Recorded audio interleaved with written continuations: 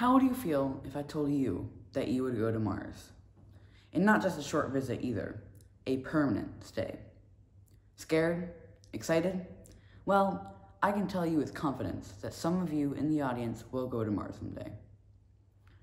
So that begs the question, how exactly will we get to Mars? Well, this is where the Mars Plan comes into place. Essentially, the Mars Plan is a way to help give humanity a bigger presence. I mean, think about it. It is one thing to have been to space and to have landed on the moon, but to have inhabited another world and to call it your own? Now that would be one of the biggest achievements humanity would ever accomplish. It could even be akin to the first animals that stepped out onto land. And I know that it sounds like some kid who's fantasizing about space or whatever, but it really isn't. There are genuine plans to get to Mars.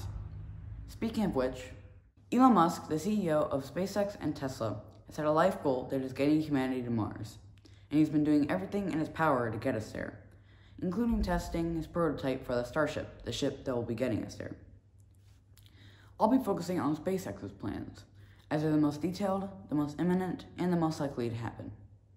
Essentially, to get one spacecraft into Mars, you'll have to start out with the heavy booster in the Starship on the pad.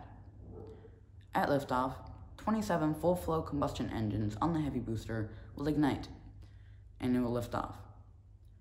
When almost all of the fuel is depleted from the heavy booster, it decouples from the Starship and re-lands itself back at the pad. Meanwhile, the Starship gets itself into a stable parking orbit around Earth. Then, the heavy booster refuels itself, and a fuel tanker is put on top of the heavy booster. The heavy booster again lifts off with the fuel tanker, and the fuel tanker gets into orbit, while the heavy booster relands itself again.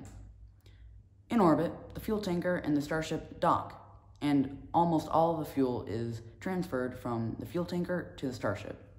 Then, the fuel tanker decouples from the Starship and lands itself back on Earth, while the Starship starts the Mars injection burn. The first manned mission is scheduled for 2024, and while our astronauts are on Mars, they're going to have to find out a way to live. In order for them to get food, 20% will be grown on Mars through hydroponics, and 80% will be imported from Earth, think freeze-dried food. For water, they will most likely use the WAVAR, a machine produced by NASA, which takes the 100% humid Martian atmosphere and converts it into water. The first bases will probably be underground, because this solves the radiation exposure. Since Mars has no magnetosphere, all the lethal radiation coming from the sun will hit Mars, and since we're underground, the ground will stop the cosmic rays. However, in the future, if this radiation problem is solved, people might live in pressurized domes or giant glass habitation domes. For oxygen, we'll probably use a NASA-made machine, the MOXIE, which converts the 96% carbon dioxide atmosphere of Mars into oxygen. Radiation exposure is a big problem for living on Mars. As I previously stated, we'll probably be living underground, but that's not a long-term solution.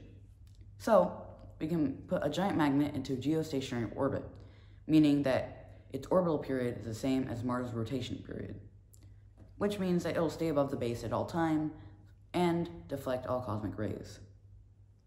Solar panels will probably not be a viable source of energy, as Mars is so distant from the sun and dust storms frequently cover its surface.